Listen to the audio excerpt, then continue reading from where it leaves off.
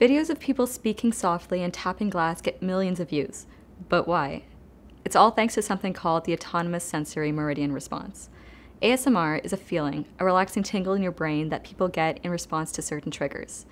It's like the chill you get down your spine when you listen to a piece of music that really resonates with you, but it's all happening in your head. It's also typically accompanied by a reduced heart rate and increased feeling of social connection.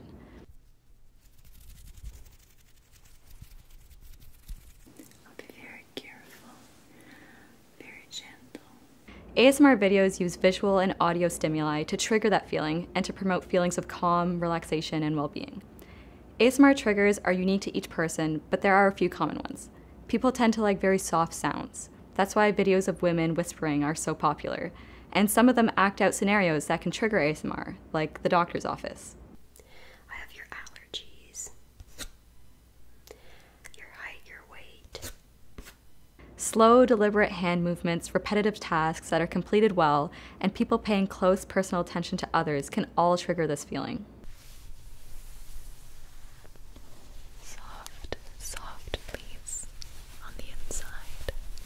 And there are hours of videos dedicated to people playing with slime, slicing through bars of soap, cutting through sand. Some people even like to watch others eat food. The crunching noises and the smacking lips are pleasurable to some.